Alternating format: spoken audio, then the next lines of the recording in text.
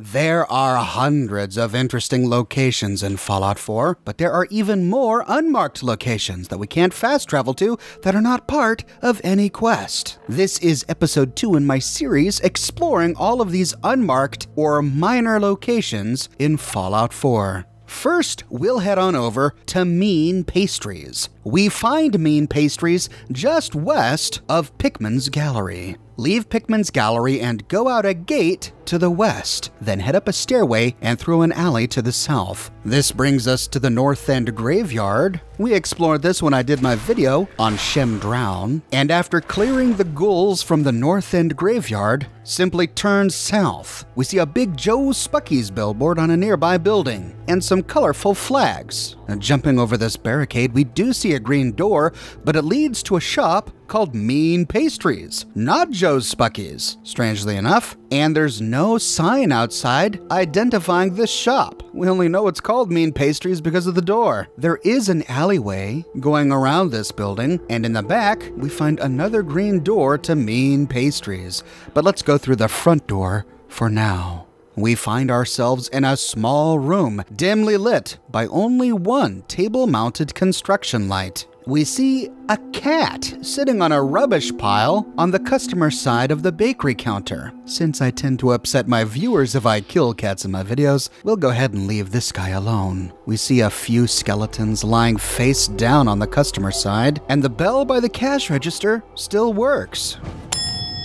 We can loot some caps and pre-war money from the cash register, and we see a few sweet rolls still sitting out. Rounding the bakery counter, we see a skeleton lying on the ground with 2 sweet rolls by its hands. We can go behind the counter to the employee section. We don't really find anything here, just broken dishware, cutlery, and more sweet rolls. We do find another skeleton on the ground, but when we head to the register, we see a floor-mounted safe behind the counter, locked with an expert lock. Back out from behind the counter, we can try our luck at getting a perfectly preserved pie from the Porta Diner here. As always, I fail miserably, and we see one more skeleton on the ground. And that's it for Mean Pastries. We can leave through the back door, which just brings us to the alleyway behind. We sadly don't know much of a story about this place. To my knowledge, it's not based on any real-life location, though there are a number of pastry shops in the north end of Boston. It could be a reference to any of them. My big question is how this cat has survived. I'm assuming it can't open and close doors. Has it been here for 200 years? Is it a ghoul cat? Or is it the offspring of a cat that was locked in here the day the bombs dropped and has lived by eating old sweet rolls? We may never know.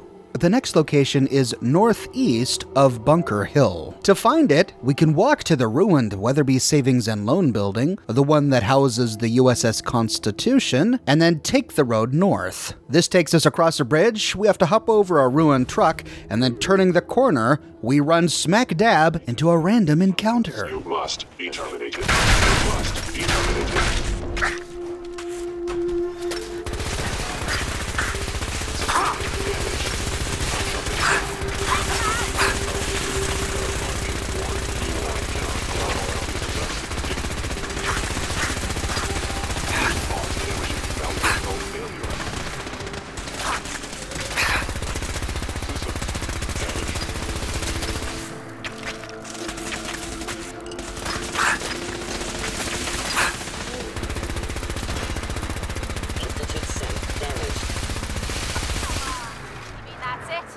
This random encounter takes place in the middle of the road, right outside a red door to a drug lab. The drug lab is inside a partially ruined apartment complex, and we can hear a raider talking to him or herself somewhere nearby. There's a big broken hole in the side of the building, but the raider's not here, so instead we can open the door to the drug den. We arrive in a foyer. The walls are covered in torn and rotting posters from a bygone era. There's a door to the east, but it's blocked up by a sofa, so instead we continue by creeping through a hole in the nearby wall. As we listen, we hear the sound of raiders taking chems. This bottom floor may at one time have been a magazine shop, a pharmacy maybe, a chemist, a hardware store. We don't really know, but there are some magazine and tool racks. Oddly positioned in this room, we find 2 doses of Psycho on a countertop, 1 piece of Jet on a magazine rack, and an odd assortment of scrap and toys on a tool shelf. As we approach the stairway, we hear raiders expressing their insecurities. This isn't anything like training. Shooting at plywood. How's that supposed to get me ready for this hell? Creeping up the stairs, we find a raider taking chems. Wipe the floor with you. Whoa. Hear that? You know how to show a girl a good time. After killing his friend that came downstairs, we can loot the bodies before heading upstairs to the final floor. Up here, we see a small bedroom. There are 2 doses of Jet by a barrel that the raiders had turned over, built a fire inside, and are using as a grill. There's a first aid box next to a mattress on the ground, and a bottle cap mine next to an end of dungeon steamer trunk. To leave, we can open a red door to the east to Charleston. This brings us to a big broken room at the top of the apartment complex, and here we meet the owner of the voice we heard from the road. We woke up a raider who had been sleeping on this sleeping bag. We end on a rooftop overlooking the Charleston area, and we can see Bunker Hill in the distance. The next location is the Cambridge construction site. It's really close to the drug den, which we just explored. To find it, head to the BADTFL regional office. We go here for a number of reasons, one of which is to find a tape on Eddie Winter. After clearing the raiders, we see the construction site due south. As we approach, we see swinging super mutant meat bags. This tells us what we are to expect. And near to the construction site is a door that leads to the construction site warehouse. The warehouse is pretty small. We see a bulldozer lying here and a meat bag hanging from the ceiling. Gonna be a good fight! Something's ghosting us. But before we can go up and kill him, Kate takes care of him. Girl a good time. There's a cash register and a desk to the southwest, and heading up the stairs we can cross the loft to the eastern part of the building. Here we can get some meat and loot some beer from inside an enamel bucket. And that's it for this tiny little warehouse. To leave, we can go out the southwestern door. This brings us to a road near to another bulldozer and a super mutant. More super mutants from the nearby construction site attack. Hold up. Nice try. And then Kate goes crazy. That's more like it.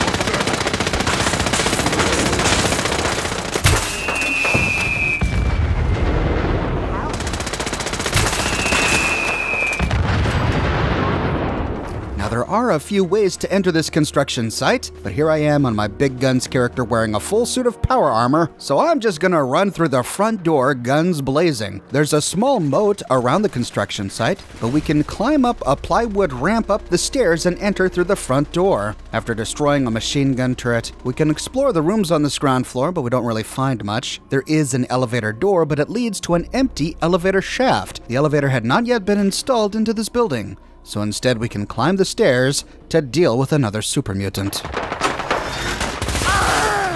There are plenty more rooms to explore back here. Lots of opportunities for stealth. Coming back around to the lobby near to the stairway, we can kill another super mutant. And then race up the stairs. On this level, we find some meat bags, and we see that the floor above is collapsing into this one, creating a rubble ramp leading up. Here, we find a weapons workbench and another rubble ramp leading to the next floor. But as we scale this building, the floors become more and more destroyed. We now cross a plywood ramp going from support girder to support girder until we climb another rubble ramp to the next floor, cross a girder, and then take the stairs to the top. At the very top, we find an end of dungeon steamer trunk, right next to a campfire and a barber chair where the boss super mutant sat, but we killed him with our fat man. The only quest that brings us here is the weather vane quests from Tinker Tom at the railroad. He wants us to come here to set up one of his Mila devices. We don't find any more paths up, but if we have a jetpack, we can use it to leap up to the final platform here. From the top of the construction site, we see a beautiful view of downtown and of the freeway that cuts through the heart of the city. We see a ramp that connects this Cambridge construction site to the freeway, so from here we could go and explore the freeway and the nearby super mutant infested skyscrapers, or we can take the empty elevator shaft to the ground. We land in a flooded basement. There is a door leading to a back room here where we find a second end of dungeon steamer trunk. We can then unchain a nearby door to climb some stairs out of the basement. And finally, we can explore an adjacent parking garage wherein we only find a weapons workbench. The super mutants are scattered all over this construction site. We often find some lingering around in the streets outside of it. Gotta be.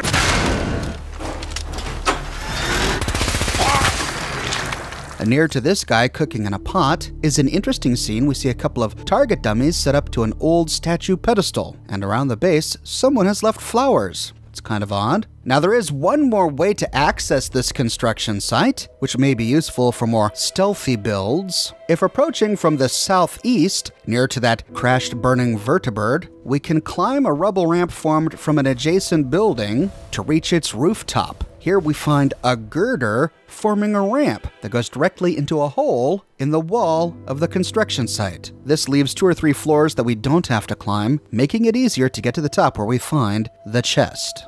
Our next location is due south of Backstreet Apparel. If we head to the street on the southern side of Backstreet Apparel, we pass a skeleton awkwardly positioned on a ladder until we find a pre-war bank. As we get closer, we learn that this bank was called Bridgeway Trust. The inside of the bank is completely dark, lit only by the moonlight that comes in through the windows. We see thick dust floating in this room. We can start by exploring a bathroom to the west, but there's nothing here. There's a skeleton on the ground next to a toppled over magazine stand. Another skeleton on the ground next to a destroyed police protectron, which we can't loot. Facing west, we see explosive char marks on the ground next to some bodies.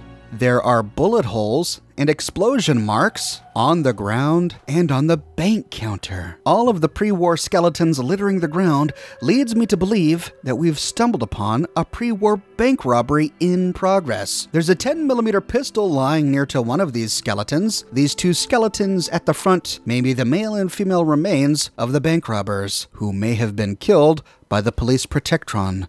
Maybe they were doing a Bonnie and Clyde sort of thing, or a Vicky and Vance sort of thing. Heading into one of the cubicles, we see a skeleton in a chair, and a grisly scene behind the desk. We see a bullet hole in the wall directly above a bloody smear leading to a human skeleton. One of these bank robbers must have shot this clerk in the head, whereupon his body slid down the wall to the ground. To go behind the counter, we can go through a southeastern door. This is almost entirely blocked up, but we do find a door that leads behind the counter. Here we find even more skeletons and more evidence of a violent robbery. There's a bloody smear on the concrete behind this woman's head. We can loot some pre-war money from the bank counter and from many of the cash registers. And this is odd. The door to the bank vault is installed backwards. We see the big locking bars on this side of the vault, but that would prove to be a huge security risk. Someone made a big mistake. To open the door, we can access a master-locked terminal right next to it. And once we open it, we can enjoy an animation that we otherwise wouldn't be able to see because it takes place on the other side of the door.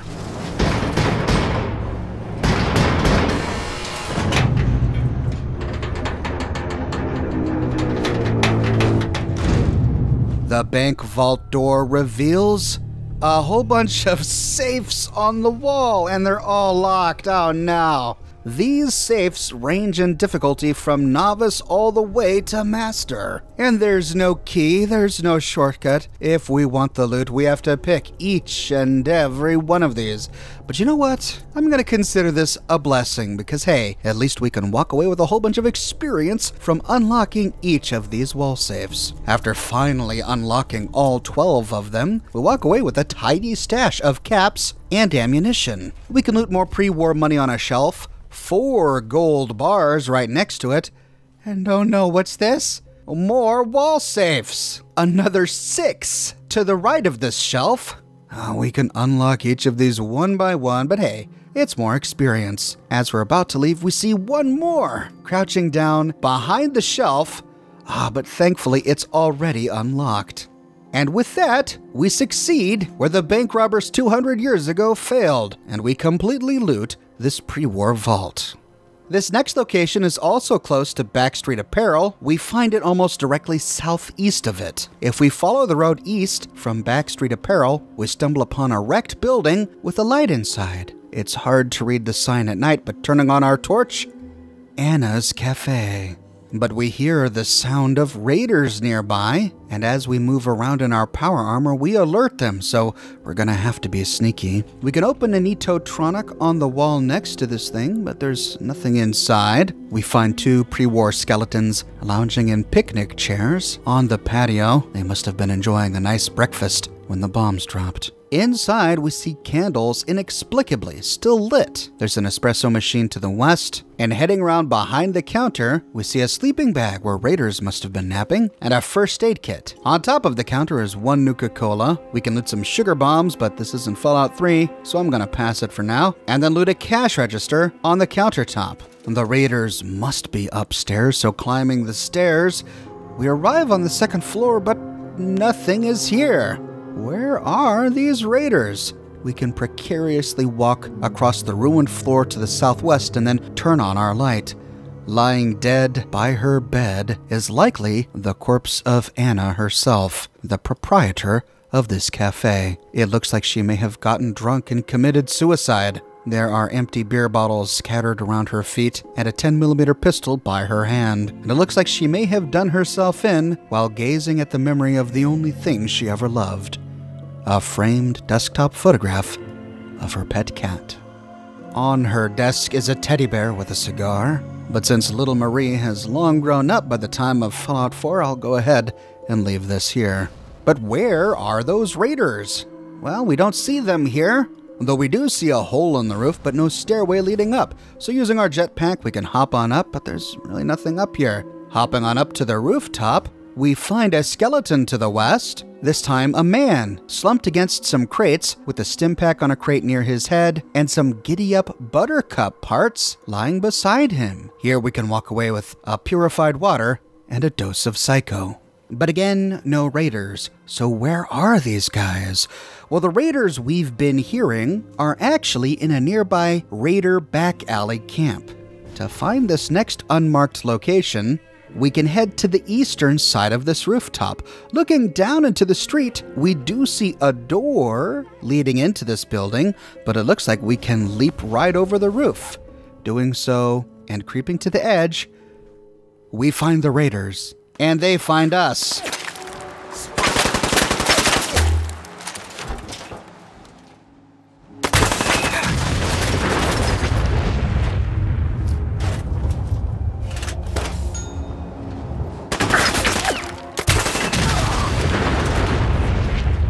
Talk about overkill.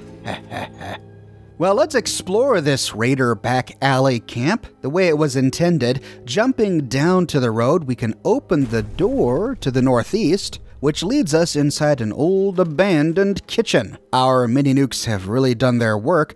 Loot a dismembered raider. Looks like the living room was right next to the kitchen in this little house. But we don't find much loot. Heading out the back door leads to an alleyway where we can loot another raider, and we see a trap that we must have triggered with our explosion. The tripwire is gone, but it was attached to a gun trap mounted behind some sandbag barricades. At the top of the stairs, we find the main raider hangout. This is where they lounged around and cooked their food on the nearby grill. We can unlock a novice-locked explosives box on top of the picnic table, and then loot a nearby lunch pail. After looting the final raider, we see another path out of here. There's an alleyway to the south, and we can disarm a bathroom-scale pressure trap. This was again attached to a gun trap erected behind a cinder block. This alleyway leads right to Diamond City, so it's really close to the Great Green Jewel. I wonder why the Diamond City guards have never cleared out these raiders. Our next location is called the East c.i.t. Raider Camp. To find this, we head across the bridge north of Backstreet Apparel. This leads us towards the ruins of c.i.t. On the other side, if we follow the road north, we see fire glowing in barrels next to a scrap wall. This is the entrance to the East c.i.t. Raider Camp. Now, we could open this large gate in the front, but that's what they want us to do.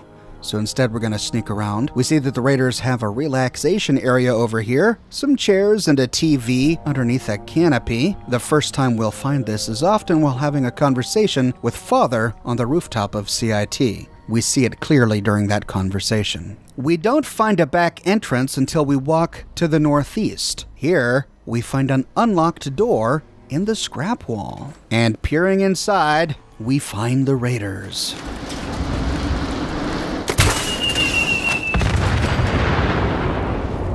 Whoa, whoa.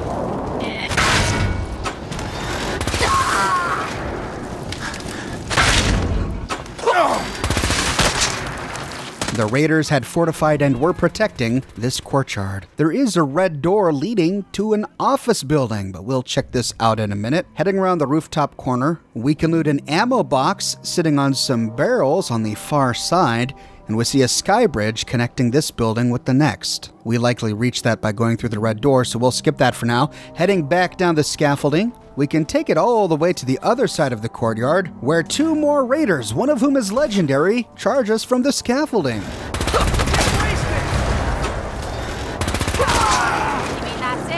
There's not much over here. We don't find any doors or major containers. There is a cooking station, and from here we can access another Raider guard post. At the end of this ramp is another ammo box. We can open a white door to the east. This just brings us back out to the road. So, looting the remaining Raider corpses, we can head back up the scaffolding ramp and open the red door to the office building. Immediately upon entry, we find more Raiders. Hold on. Hear that?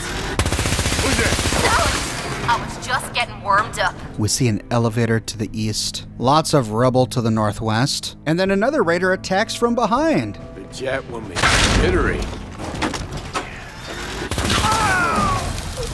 My goodness, that means this guy came in through the same door we did. There must be a bunch more outside that followed us in. In addition to the elevator, we see a door to the east leading to Cambridge with a big red exit sign on top. But first I want to see what's on the other side of this elevator. Heading inside and opening the hatch, we see that we're already on the top floor. Okay, so this is going to go down. Punching the button and waiting until the doors open on the other side, we can kill a final Raider. End of the line!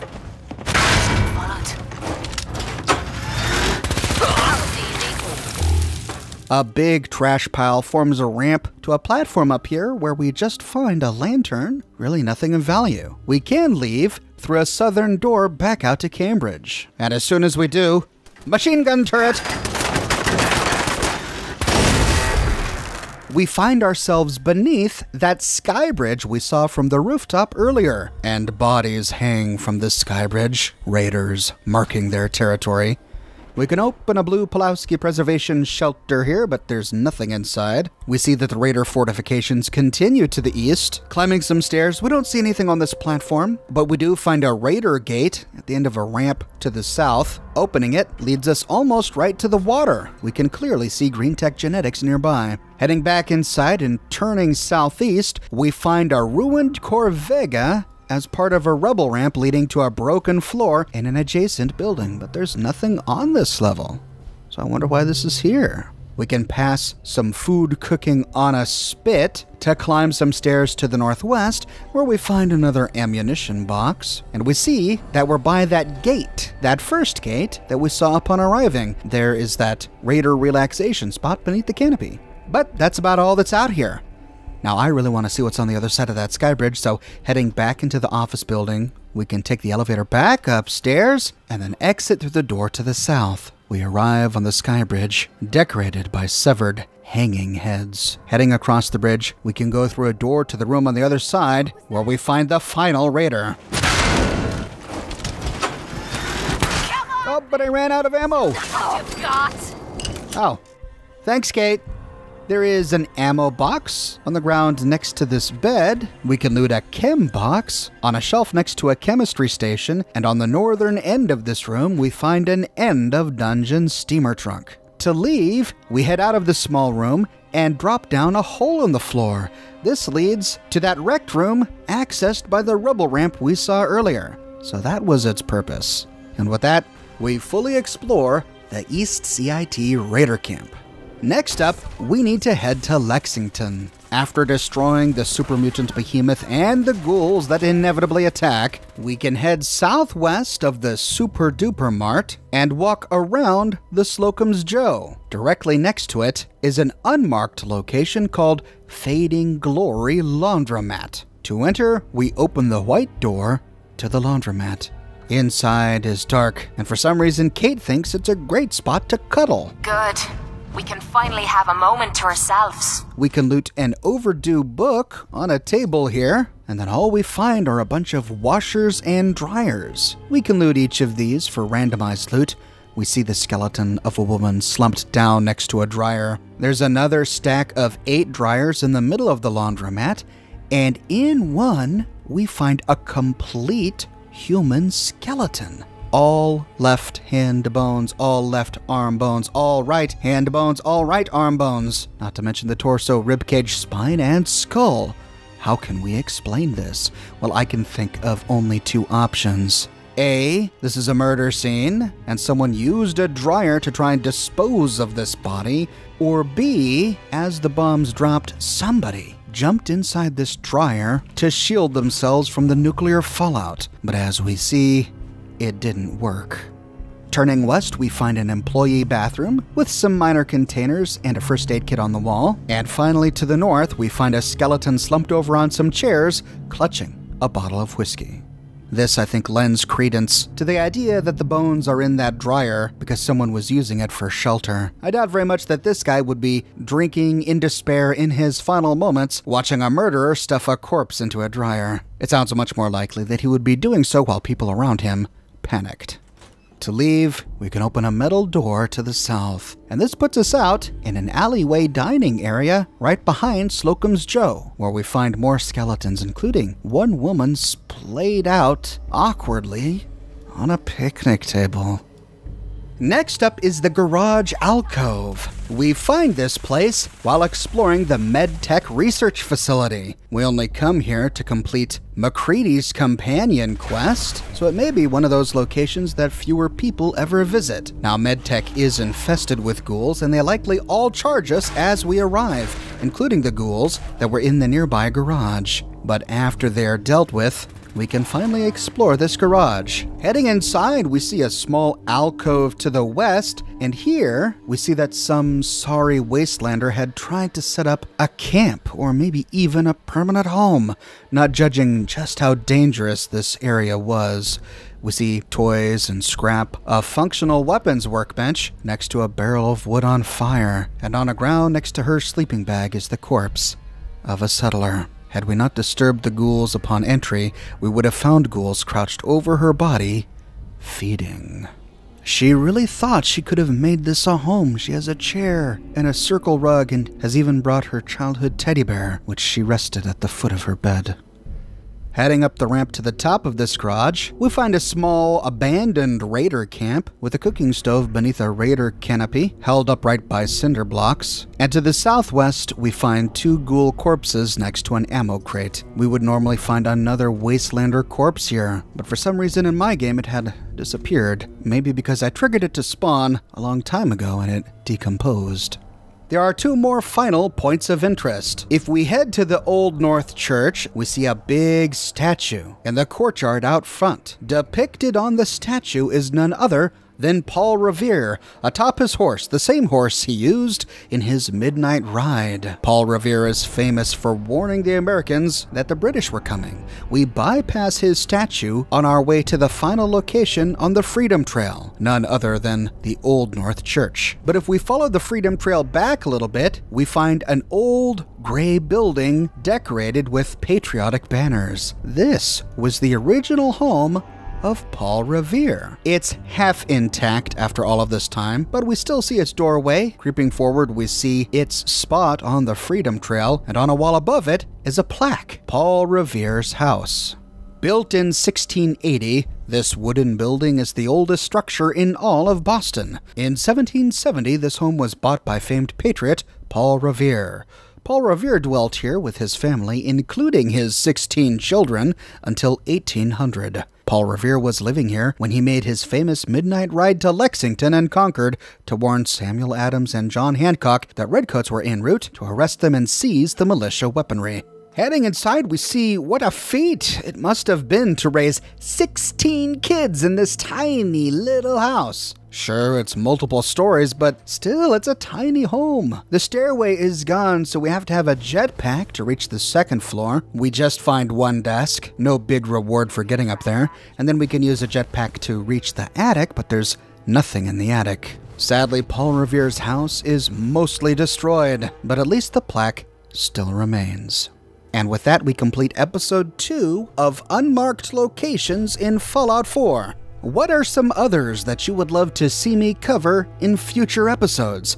Let me know in the comments section below. I publish a new Fallout video 6 days a week on a wide range of topics spanning all of the games. So if you want to make sure that you don't miss my next episode, be sure to subscribe and to click that bell notification button. You can follow me on Facebook and Twitter to keep up to date with all Oxhorn news, and if you like what I do and you want to support me in a more personal way, consider becoming one of my patrons on Patreon. But more than anything, I'm just so glad you're here watching this video with me today. Thank you so much for watching, and I'll see you tomorrow morning, bright and early, with a brand new video.